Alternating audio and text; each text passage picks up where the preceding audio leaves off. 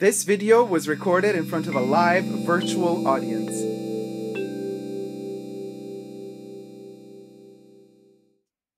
Hi everybody, Dacob here. Welcome back to my channel. Today's a fun video to lighten up the mood from the last video that we were talking about timeless classic double flap smalls and the issues that we're having with them in general. You can check out that video in the card section up above or in the description box underneath this video. But the video we're gonna talk about today is how to store this beautiful wonder of bag technology, if you may, of bag design. So the small being my favorite of the entire range of timeless double flap timeless classics. It's the best size. It's the closest to Coco's own size of a 255, but nevertheless she wore this type of size of bag always. And just the way the proportions fit with the flap as opposed to the bottom part of the bag. It's just, this is how it looks best. Also for the shorter length of the chain, it is such a classy length. It's just amazing. But this video is about how to store it, how to position it, how to take care of it, basically, which is not that easy. I mean, it's relatively easy to take care of it, but it's not that easy to figure out what the best way is to take care of it. Okay, so we're gonna get to it. But first, thumb up this video if you're liking it thus far and subscribe to my channel here on YouTube. You can also push the join button next to the subscription button, become a member today, and gain access to extra perks. You can also join me on Patreon.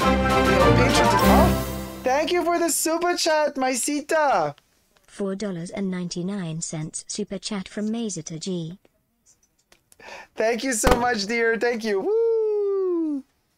Yay, you will forever be immortalized in this video in the future, because this video is going to hit YouTube just like that with your super chat in it. Clever. So, join me on Patreon, superdacob all spelled together there as well. Gain access to extra perks. Thank you to all my patrons and members who have already pledged. Also, thank you to all my co-chatters, because this video is being filmed live in front of a live virtual audience. I live stream every Saturday, so be sure to tune in every Saturday and join the fun, partake in these chats, because the live streams go on for hours and hours, so everybody's invited. So right now, we're talking about the not the 255. We're talking about the timeless classic double flap size small and how to store it properly. Now, I can tell you one thing that Chanel tells you when you look through their booklets that you get with the bag. They give you a little bit of tips how to store stuff. Or if you look on the Chanel website as of late, they also have a Chanel and Me section called Chanel and Me, where you get little tips and tricks on how to take care of your bags and stuff. So they always say for these kind of harder shaped structured bags to store them standing upright. I agree. It's not always possible though. The 255, for example, has that fold at the bottom that I love to preserve. So I gotta kind of find a way to store that one laying down, or to store it in a way that there's no flat surface. It should stand on a kind of a rounded. Anyway, that's a 255 issue, but for the timeless classic, we store them flat. And first thing that is super important with this bag is how do we store the inside? So hopefully if you purchase this bag in the boutique, they have given you also the felt, a little bits. Now I bend this felt, which technically should go here. I actually fold it and put it up here so that this zipper pull does not dent the leather. So I always store the, and it's good that it's a black felt. Why? Because even when I'm out and about with this bag, I leave this here. So just be careful when you fold it that the zip leather, okay. So you see here, seeing through is also black. It looks like a shadow, so you don't see the felt. So this is a way that I actually, this is not just a tip for storing it, this is also a tip for wearing it out and about. I always have that felt in there. And always have tissue paper in here and desiccants. okay? You always want your desiccants. The more humid the area is you're living in, the more desiccants you want in here, because, and I have like 4 or 5 in here, just because I always want the bag to stay dry. Right? Right. Okay, closing it. Now, people never think about this, but it is so important. The back pocket. The Mona Lisa smile.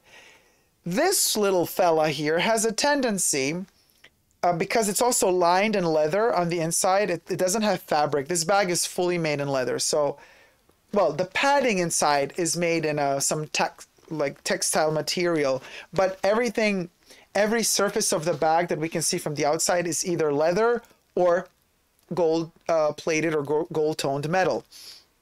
So there's this tendency that this little back pocket here, it could stick, the leather kind of could stick to the, you know, the leather, the interior lining leather could stick to this leather in case you're maybe in a more humid climate. So you always want to keep them separate. How do you keep them separate?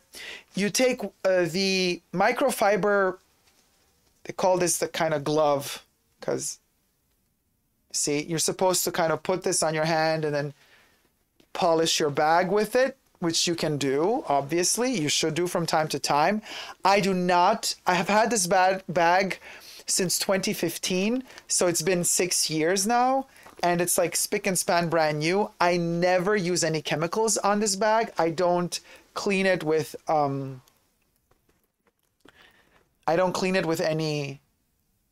chemicals of any sort. And in fact, the Chanel boutique also does not recommend it. So to tell you, just keep it clean from dust, you know, dust it off every time you use it, empty it, shake it out, clean all the surfaces, wipe them off, make sure they're all dry, right? But I don't use any polishing creams or nothing on this bag. You take your pouch, your glove, your microfiber glove, and you got to make it flat. And then you put it in here. Not too deep, but just deep enough. And make sure that every corner of it is flat. That there's no, there. That there's no, you know, folding of the microfiber glove. So this is your separation between the pocket and the bag, meaning you're protecting the leather of the pocket and you're protecting the leather of the back panel of the bag. These are just tips that I give you. This is what I do personally for myself. Don't take my word for it. You do you. If you find a better way that works for you, you know, go for it. I'm just sharing with you what works best for me. Now, that's the front of it. I asked my sales associate if I could get a second one, and I did thankfully get one.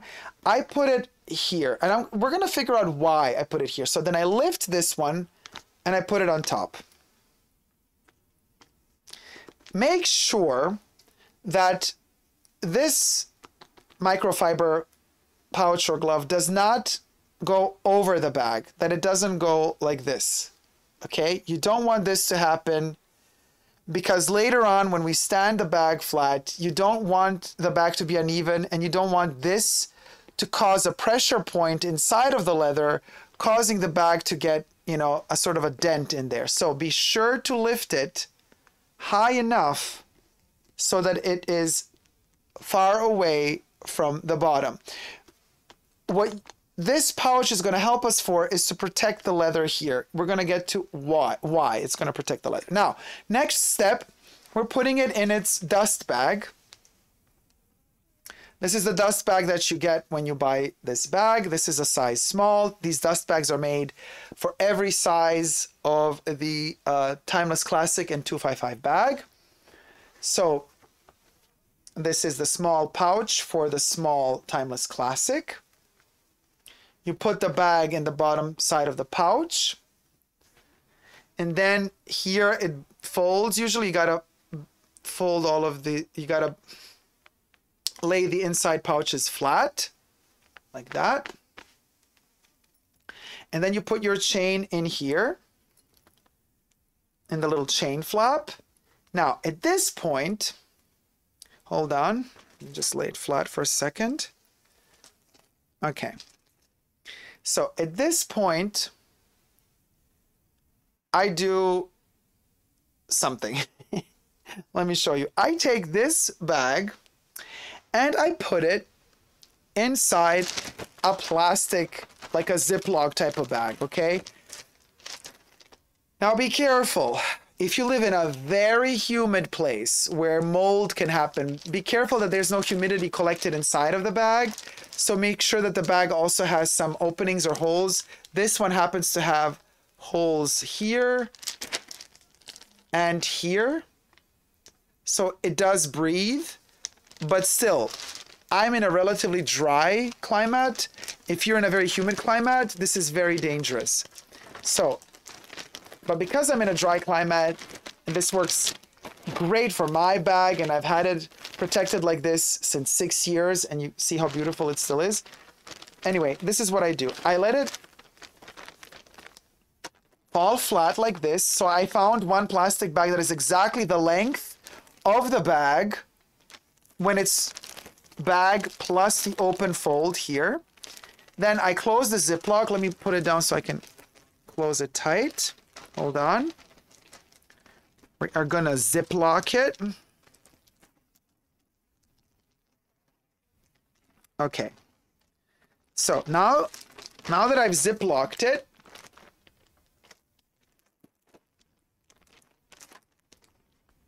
I'm holding the chain in there so it doesn't fall down. The chain is going through here, through there behind my finger, and then it goes down here. You gotta stretch that chain out. Very important. Why am I saying this? Because now the next step that I do, I hold that chain. I gotta lay it flat again. Hold on. You gotta do this when it's flat. You can't do it while it's hanging up. So I'm gonna do it now, and then I'm gonna show you what I did. Okay, you stretch that chain as I told you, as much as you can out into the corners of the flap, and then now let me take all the air out of the plastic bag.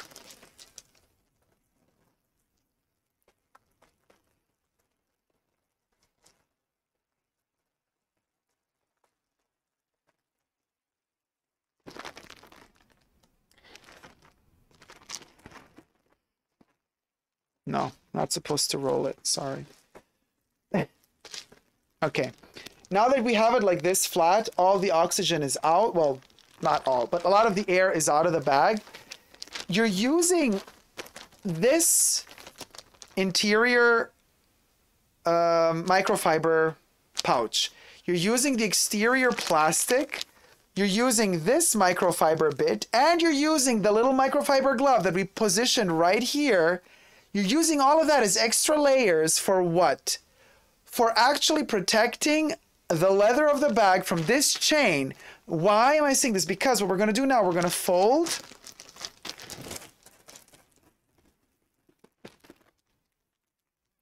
See, my chain is in here.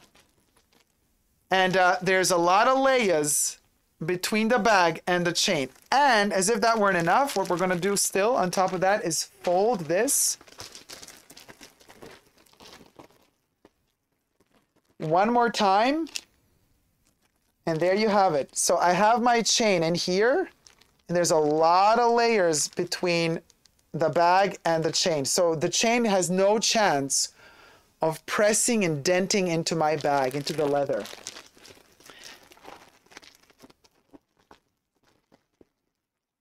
Now this, I place in another bag because I'm crazy. I'm just telling you how I do it. You don't have to do it like this, obviously. I'm just showing you how I personally do this. Okay, and then this is a smaller little Ziploc bag.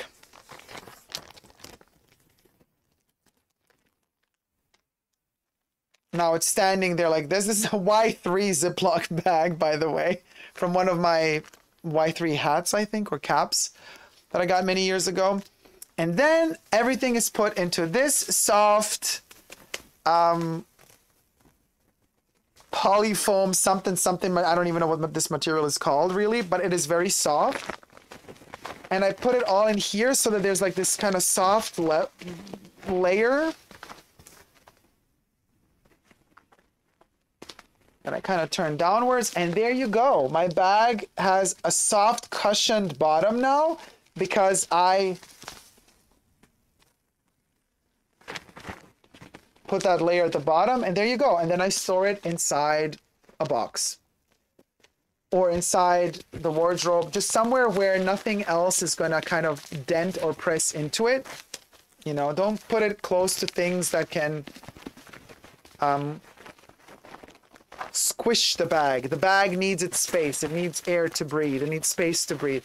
And don't forget to at least once a week take the bag out of its plastic prison because it doesn't like to stand there forever. You need to let it breathe as well. This is just to store it, not long term. At least once a week. If you forget, every other week is also okay. Take it out, let it breathe. Move it around a little bit, give it some oxygen. But this is a really good way to protect it, to store it properly. So let me get to your chats. Oli Soto says, Dacob transcends time and space. Mimi Bell says, wow, Dacob, wow. P77 says, you make fashion sound like physics in a good way. Thank you. Jen says, wow, that's so professional, Dacob. Thank you. I know I'm a total Chanel geek and nerd. You know, I love my bags. And once a Chanel bag enters the fashion bunker, it will be loved and protected forever. So it's like these bags are like my babies. You know, I treat them with a lot of love and respect. So this one is 6 years old now, and I'm so proud of it, and so I protect it as good as I can. Angela Kievlog says, Dacob, like a Chanel professor, love it. Feel like a student inside a Chanel classroom. Z Jones says, I take your words of advice, verbatim, for caring for my Chanel babies. But if you are in a humid climate, be very careful with plastics, you guys, because they can condensate humidity. I'm usually appalled to see how roughly some YouTubers handle their Chanel bags, but really appreciate the way you love and care for yours. Thank you so much. Ada says, am I still in the line? Yes, you are. Thank you guys so much for tuning in, for watching my little wrapping of my salami, of my little sausage here. My little tiny, beautiful sausage. I hope you've enjoyed this video. If you have, thumb it up. Subscribe to my channel. You can also push the join button, become a member today, and you can also join me on Patreon. Super Dacob, all spelled together on Patreon. Gain access to extra perks. Amongst the many perks is being listed here at the end of every video in the credits as co-producer of the Fashion Bunker. Thank you so much to all my patrons and members who have already pledged. You too can partake in every live stream. I live stream every Saturday. So every Saturday you can join the fun, be in the live chats, talk with us, chat with us, co-review stuff with us. It's an open community. Everybody's invited as long as you're respectful and have love to share. I would love to know in the comment sections down below how you store your favorite Chanel bags, or any bag that you love so much and you treasure so much like I do. This particular little baby. Maybe you have some great tips to share that I haven't heard of yet. I'm always interested in finding out new ways to store my bags. It is kind of a little bit like a science, and I'm such a geek. I love to perfection it more and more as time passes. That's just the way I is. What can I tell you? Let me see if there's more comments that came in. Let me scroll to the bottom.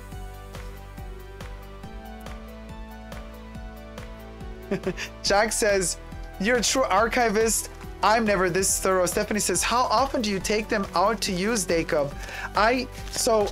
Even if I don't use it out and about, I mean, during the pandemic, there was like no way of going out anyway, so I didn't use it for like almost 2 years, right?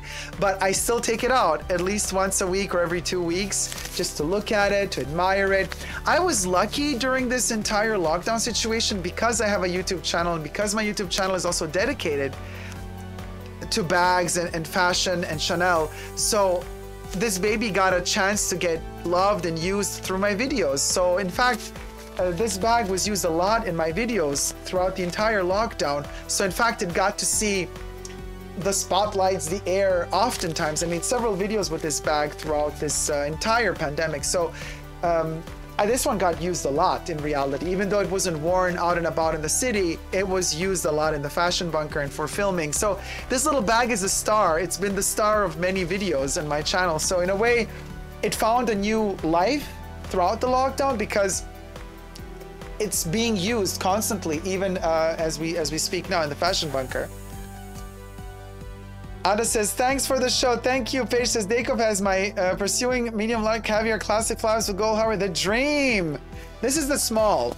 Elodie says, thank you, Dacob. Julie Scott says, thanks, Dacob. Thank you, guys. Dacob will be back for a short intermission. Ya betcha. See you then, guys. Until next time, never forget to never give up on love. Love you all. See you soon. Take care. Bye.